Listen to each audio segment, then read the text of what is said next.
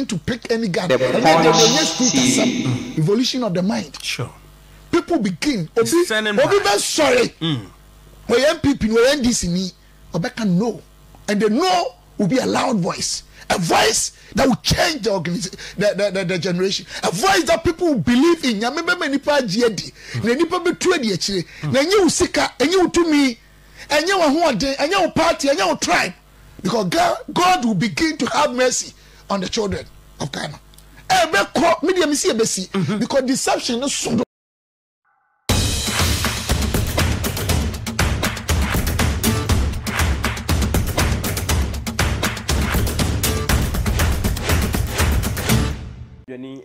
The Punch TV. Reverend Hon.Stephen Amoah and the Doctor Esoni Dinso. Honorable Dr. Stephen Amoah, aka Steka, was I a minister, deputy minister of trade and industry. What just politicians no? A brass son, say a tro. I didn't know you see a wohono. Hey, a big jay. Son say, and then I'm off when need tea.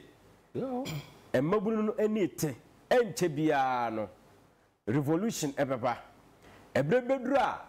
politicians be kan sem ne ya gina o mani ma ka kire o so o moboa enti de wo be ye bia nso so no atemu enso e wo hono ene stika ene e kasa de olusu ya na wan lusu okay enti wo de ye kohwe ba papa we me kan sem bia kire wo abra na na de danko akufo do 2018 finance minister be kind budget e parliament na oka one district one factory no eniama wo ka say one district one factory no e ba be ya magana fo ni ahwe say ene wasachira ene wo kasa before but me we are saying na obetimi ajeli me it doesn't matter but God will deal with you. Sure. Etie ni anyame ama ya kwanya MPP NDC ni MPC ni ministers ni DC yenya nkontompo no na yenwire Ghana for ho. It is extremely important. We can't keep on putting up these dysfunctional behaviors and attitudes. Me excuses now media me poso can happy nipa na it won't happen. Very soon there will be a revolution. A revolution to pick any gun and yet the street as some revolution of the mind. Sure. People begin obi sorry. We MPP, we NDC, Obeka no, and the no will be a loud voice, a voice that will change the organization, the generation, a voice that people will believe in. Yamebe menipa GD, nenipa betray the actually, nenye usika, enye utumi, enye wahuade, enye uparty, enye utribe, because God will begin to have mercy on the children of Ghana. Media misi ebesi, because deception is so do. People are glorifying lies and deceptions, and it's especially within the parties. I was here building this country.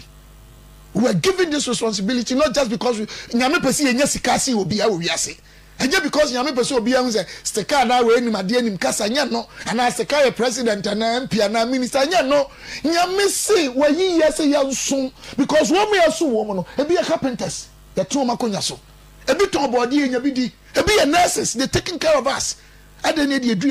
we want to treat people bad and lie and change the focus of this country and destroy the young ones. The time will come very soon. You're honest with Reverend Dr. Stephen Amoah, Member of Parliament, Emma in Shiaso, MP, I don't know, was I a deputy minister? And I know okay budget to be I think the first or second budget of a year Keno Foriata. Abra na na danko akufo adoba eye abemu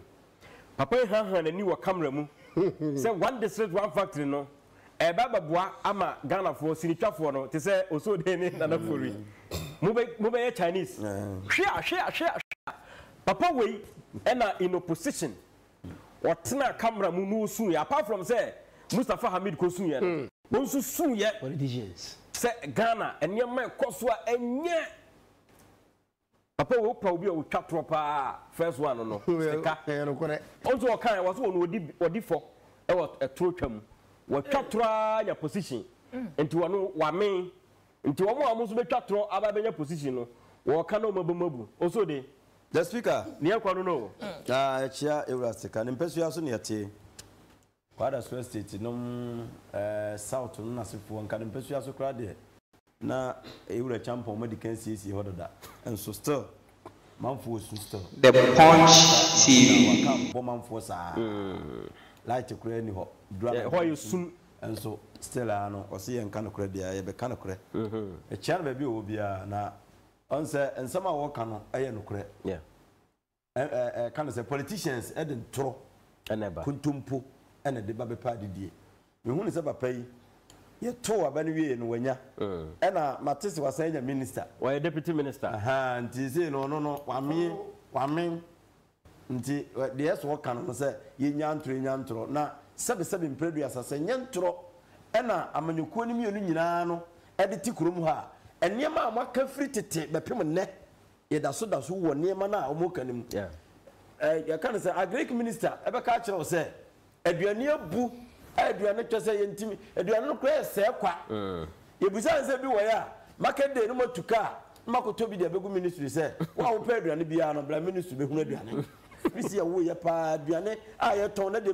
ministry a ye nema akese no o ka body ura so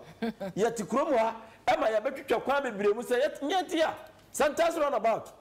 ade ko anwe kwanta e ye mpesu asofa yeah yes ye kwa ye bubu manfo dan bebre agu asa manfo ne man say asatifu e chese kontompo no na ekoso na bibi say no wo ka e ka won kan ko opponent yeah wa party na wotim no ade na ye friend ntro na kwa yi bi eto ye wonu say no kura pa na wo ka but ka wo ka nyina no nipa mo wo ka mu wo ka ma ndisi fo so oba betwa tro age power se ba mo ba no mo de ntro na ba baje mi wa wonim say ntro kase a mo twetwa ene amam no e wo ho enti ka wo stati MPP fo on say ka se be se ye twagana fo ntro ye ka se be ye say ye twagana o ka say yi levi yes ojigina mu den ya ba na waso utimi be gi atum ojigina wa amanfo wo kiri wo mu wasi yi levi ba be sesa Ghana economy no aso utimi be gi atum ene be sesa Ghana economy no ye no kura na asa nya no kura enti kan na wo kan no ma reference eye me na be mu say yi levi no ba boa on say bi ni se ya kan anya adwuma eye me na me yesa sini Ghana sini ne ba ba ya fe be bo Chinese na asefo on say na still anya yi na kwa ma sa reference ni na ba say no wo kapie ese de wo de wo kan no kura kire yen mesre hwe asem na wo kan bibifo on fa hye omtirim obi biara de ntro ba ya de bia no ese akakabensem me de metimi wantimi a affordable good MPP ni NDC nyina mo nhyɛ nso that's it entro omuni nipa ko hia radio so a entokwa gidi na sɛ mo active film akyerɛ yɛn mo pia na makodidi no manom nsa kama na makwakɔtena hɔ sani na ne wa bantene no yɛ kontokwa sɛ nyina no sika me hu sɛ yɛ toro dia yɛ sɛ be hu kwa ya e be fa so e be to yaba that's it Sean The Punch TV. Papa wait. I know because so aso rapo.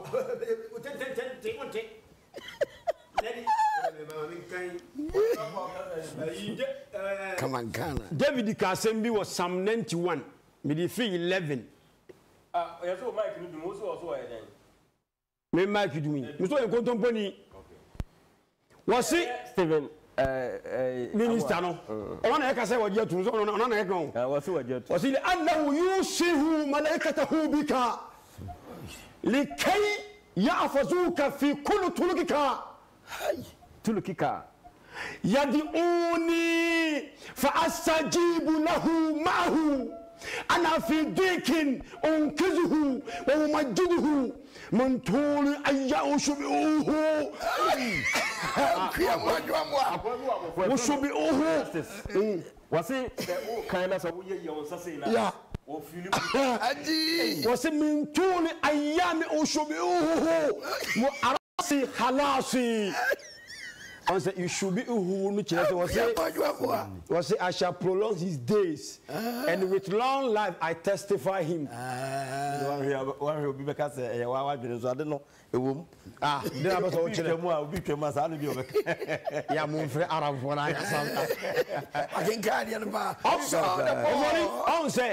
And trust him na yebeka. It's a papa na dia to me say any kwase dey want to politicians for so. ya kan ha kire mu a timamu fom so mbeti ase na menya ne tese wo mitu nti manto mana me ne dai ana minister ka kire wo se eyen tro no mu twa now revolution one hwan say revolution adwemu revolution beba e chese be akra no wutwa ntro na nkofo ka say hey obua on say come on ankasa Mahama to papa we do so papa we kasa no sheda esu acting su etina obaka say obama acting na bon o ya actor minister o ya actor papa minister o my no wunya ya de na o ya actor de na wusuru ma be ni times 10 se na andi sibo bosia so obo na metie FMB mintantie fa na metie wo se e ka da ho ma me fo na e ka ne ye 150 billion 122 billion and 600 and something billion I don't know that ho e ka kwa Ghana de no wo to ka che say 700 billion 8 years ago and then Ghana problem me ka nya na me ne ko wo to ka say ye twantro because who they want one million why a minister say the Punch TV says keba be be do parliament o media me say you change your mindset these people will